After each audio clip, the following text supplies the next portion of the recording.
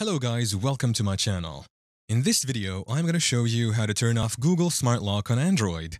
Smart Lock is a handy feature that can automatically unlock your device in certain situations, like when you're at home or connected to a trusted Bluetooth device. However, if you don't find it useful or want to prioritize security, you can easily disable it. First, open your device settings. You can usually find this in your app drawer or by swiping down and tapping the gear-shaped icon. Under Settings, scroll down and look for Passwords and Security or something similar depending on your device. On the next page, tap on Privacy. On the Privacy settings, scroll down and tap on More Security Settings. Here, select the Trust Agents option, and you'll find the Google Smart Lock.